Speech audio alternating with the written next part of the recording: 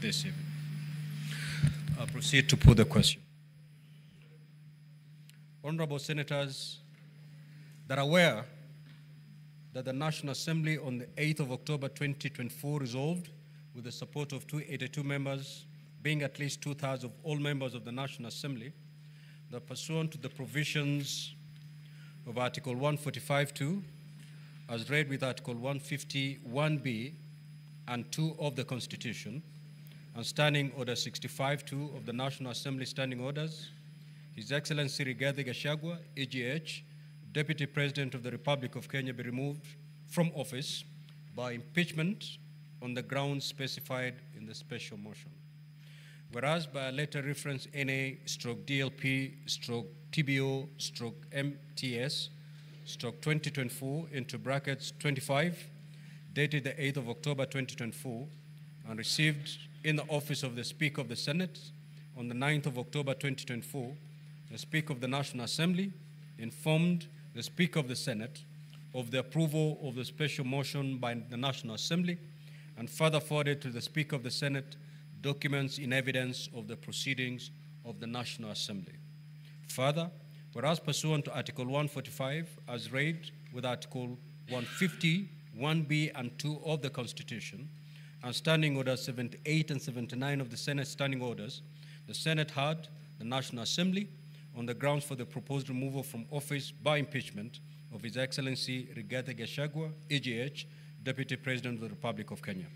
And further, whereas pursuant to Article 145, as read with Article 150(1)(b) and 2 of the Constitution, and Standing Orders 78 and 79 of the Senate Standing Orders, the Senate also heard His Excellency Rigathe Gachagua, EGH, Deputy President of the Republic of Kenya, on the grounds of his proposed removal from office by impeachment of the Deputy President of the Republic of Kenya. Now, therefore, pursuant to Article 145, as read with Article 150(1)(b) and 2 of the Constitution, and Standing Order 78 and 79 of the Senate Standing Orders, the Senate resolves to remove from office by impeachment His Excellency Rigathe Gachagua, EGH, Deputy President of the Republic of Kenya, on the following grounds. 1. Gross violation of Articles 10(2)(a), (b), and (c), 27(4), 73(1)(a) and 2(b), 75(1)(c), and 129(2) of the Constitution, and Article 147(1) as read together with Article 131(2)(c) and (d) of the Constitution. 2. Gross violation of Article 147(1) and 152(1) of the Constitution by undermining the President and the Cabinet and the effective discharge of the national government's executive mandates. Number 3, gross violation of Article 6(2), 10(2)(a), 174, 186(1), 189(1), and the fourth schedule to the Constitution by undermining devolution. Number 4, gross violation of Article 161 of the Constitution on the institutional and decisional independence of judges. Number 5, gross violation of Articles 3(1) and 148(5)(a) of the Constitution on the fidelity to the oath of office and allegiance. Number 6, serious reasons to believe that His Excellency the Deputy President has committed crimes under Section 13(1)(a) and 62 of the National Cohesion and Integration Act.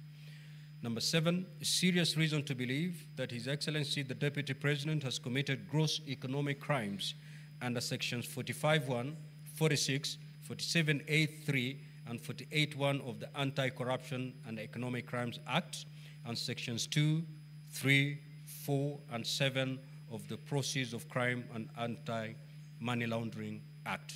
Number 8, serious reasons to believe that His Excellency the Deputy President has committed crimes by continuously misleading members of the public through false, malicious, divisive, and insightful remarks that are contrary to the provisions of Section 132 of the Penal Code and Section 29 of the Leadership and Integrity Act.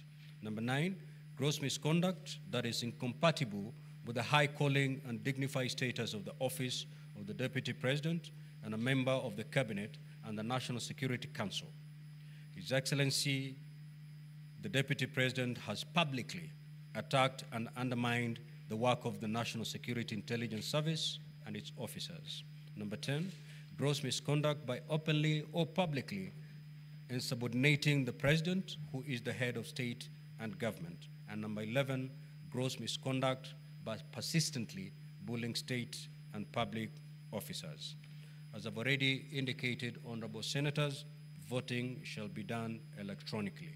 So at this juncture, I will ask honorable senators to pull your cards out of the delegate unit.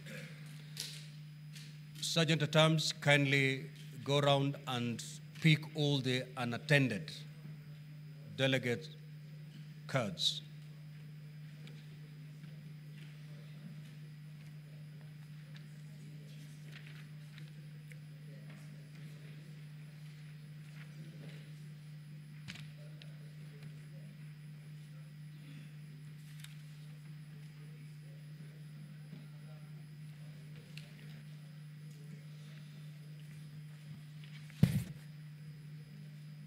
Sergeant at Arms, if you're done collecting the unattended cards, we're good.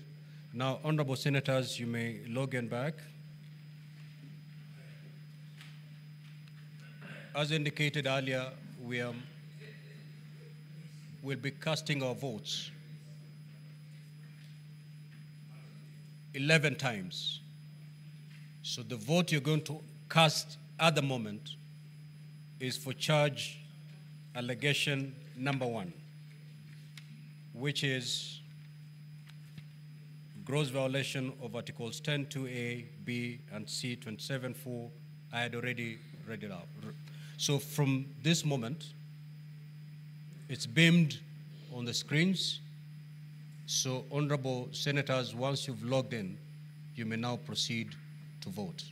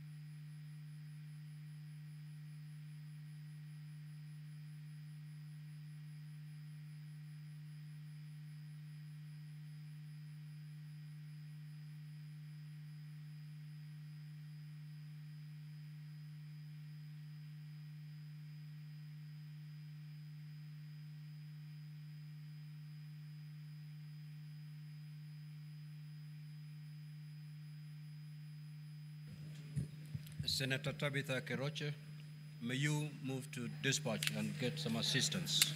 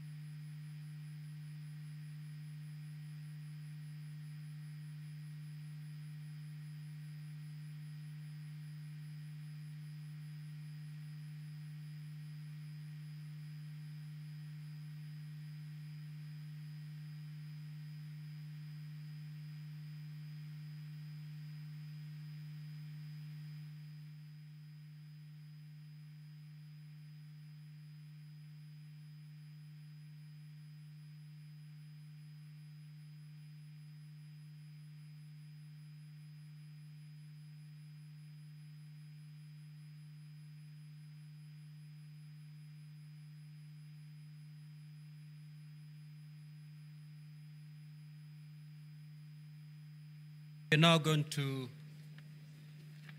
allegation number 2. It's been beamed on the screen. You may now vote.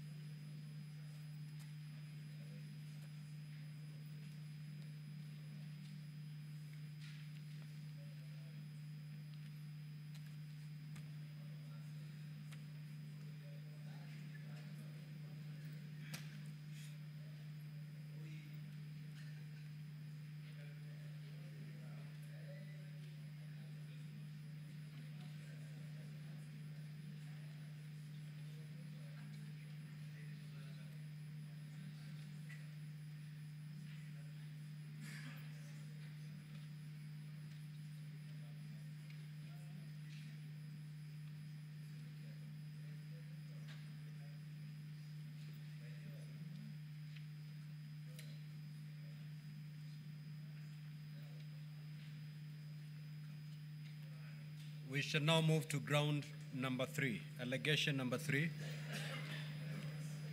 Can you beam it? There we are. Honorable Senators, you may now proceed to vote on allegation number 3.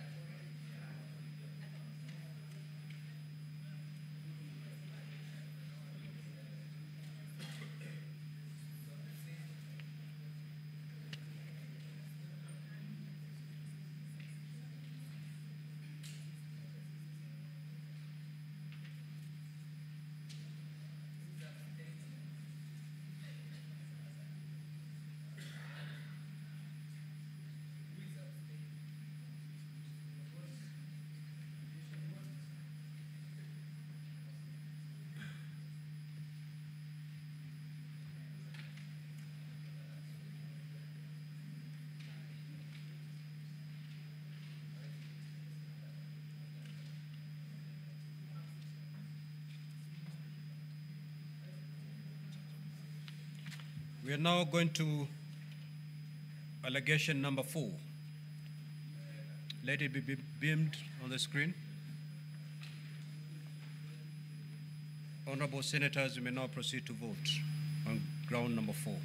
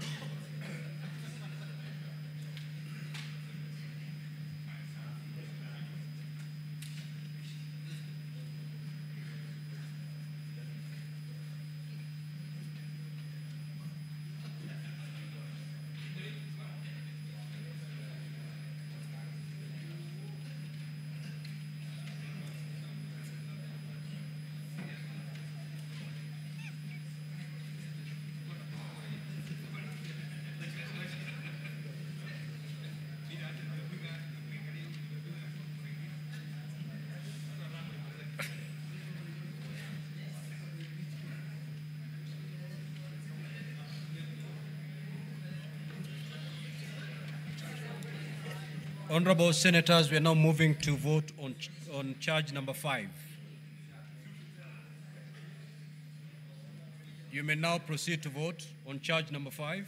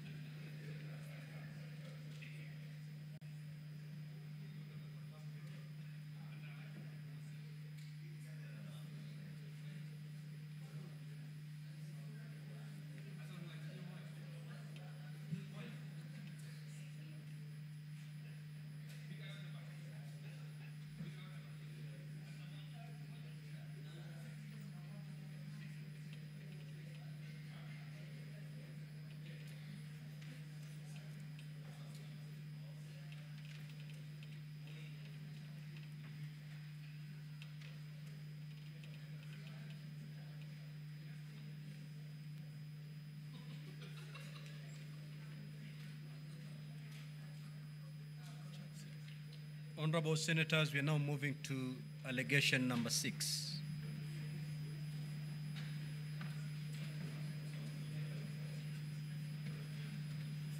Honorable Senators, you may now proceed to vote on allegation number 6.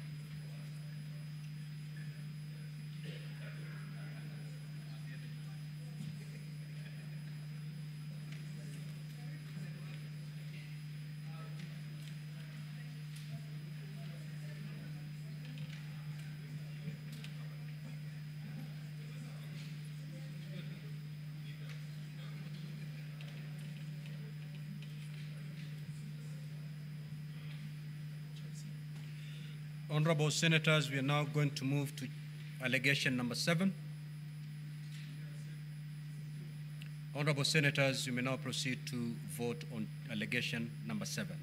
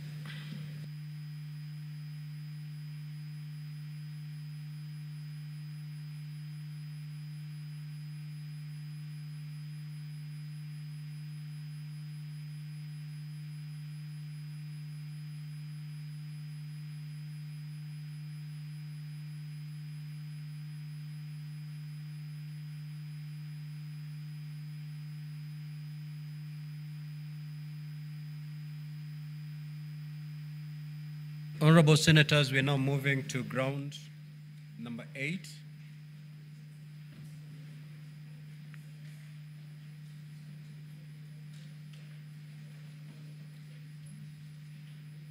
Honorable Senators, you may now proceed to vote on ground number 8.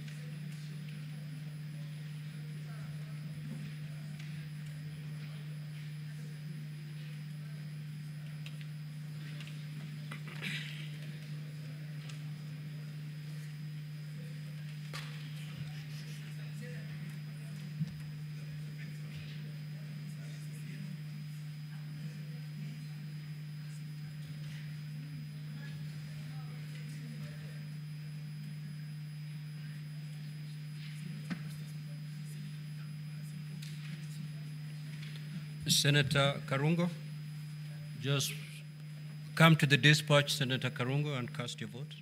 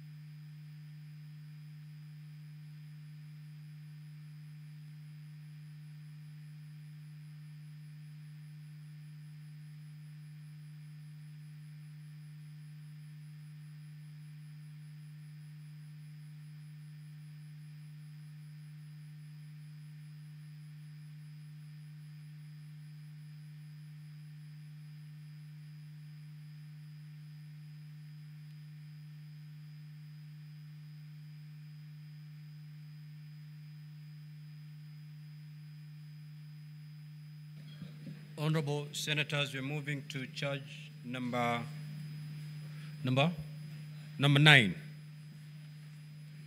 You may proceed to vote.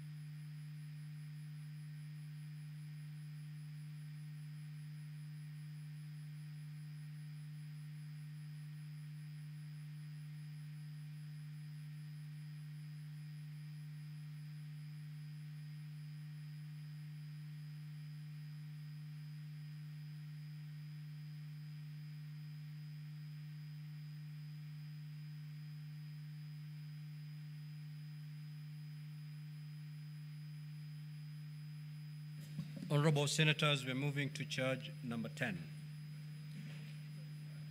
You may now proceed to vote.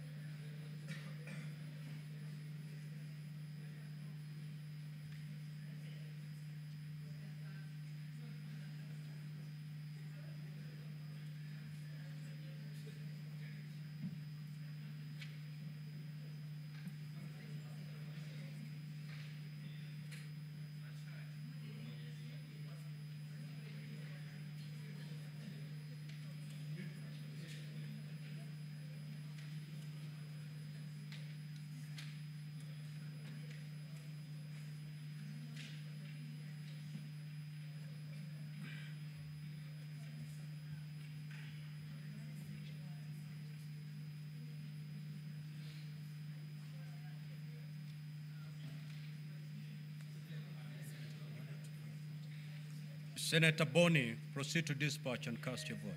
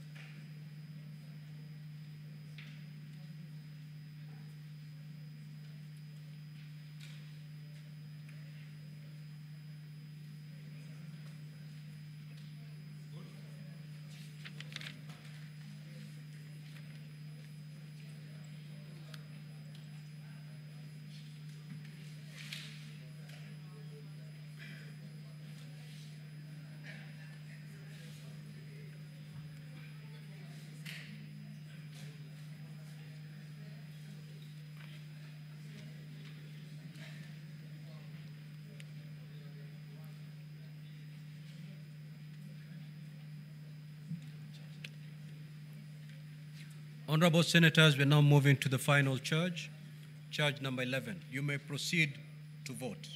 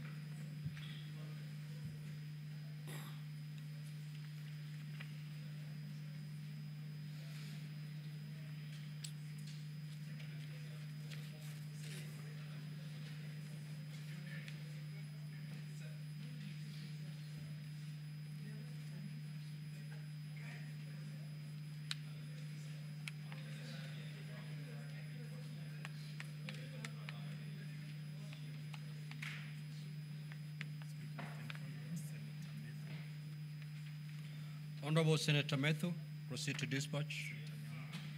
Senator Karen Nyamu, likewise. Senator Alan Chesang, proceed to the dispatch.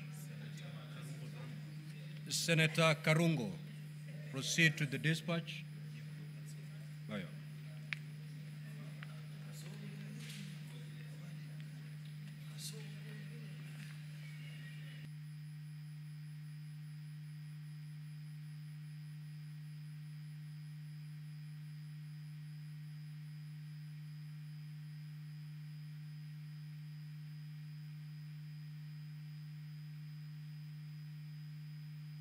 Senator Miraj, proceed to dispatch and cast your vote.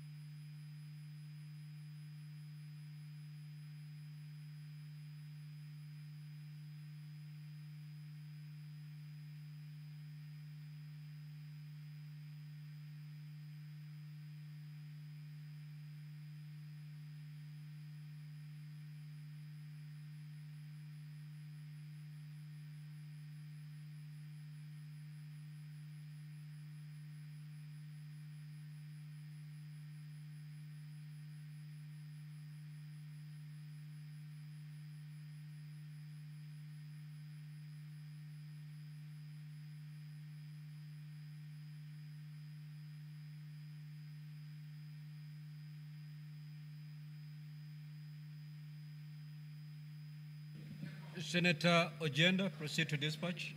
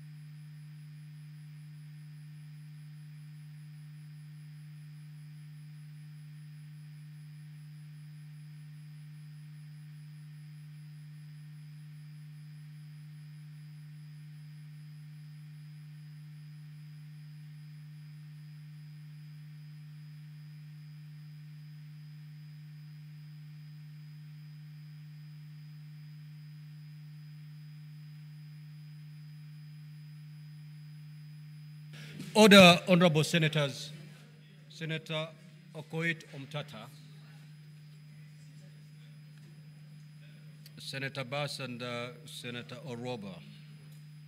Please take your seats.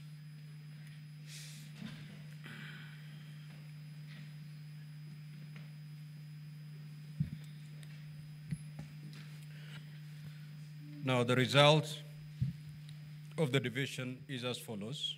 Charge number 1, ayes 54, nays 13, abstention 0. So the ayes have it. Charge number 2, ayes 28, nays 39, abstention 0. So the nays have it. Charge number 3, ayes 19, nays 45, abstention 3. So the nays have it. Charge number 4, the ayes at 51, nays at 16, abstention at 0. The ayes have it. Charge number 5, ayes 49, nays 16, abstention 2. So the ayes have it.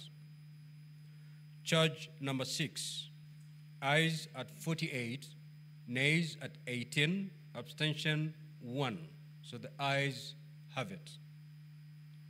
Charge number 7, the ayes 13, nays 53, abstention 1. So the nays have it.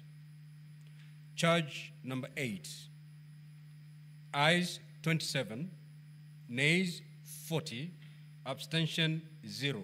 So the nays have it. Charge number 9, ayes 46, nays 20, abstention 1. So the ayes have it. Charge number 10, ayes 22, nays 45, abstention 0. The nays have it. Charge number 11, the ayes 18, nays at 47, abstention 2. So the nays have it.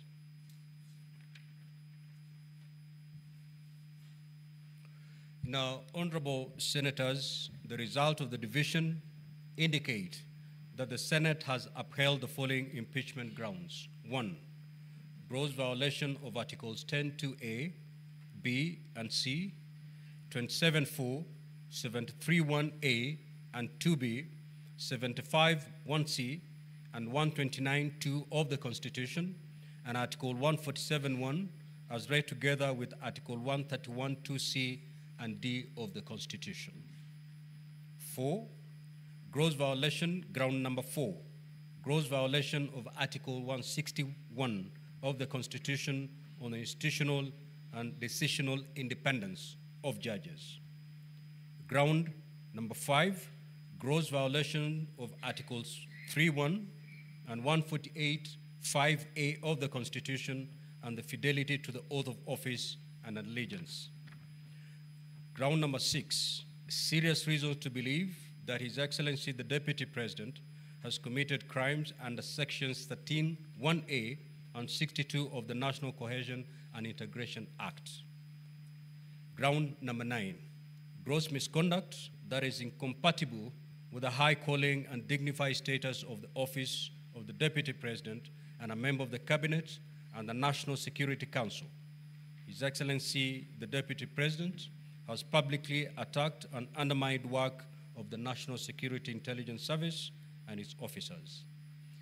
Now, honorable senators, pursuant to Article 145(7) and 151(b) and 2 of the Constitution and Standing Order 78(8) of the Senate has resolved to remove from office by impeachment His Excellency Rigathe Gachagua Impeached, the Deputy President of the Republic of Kenya. Accordingly, His Excellency Rigathe Gachagua Impeached ceases to hold office. I thank you.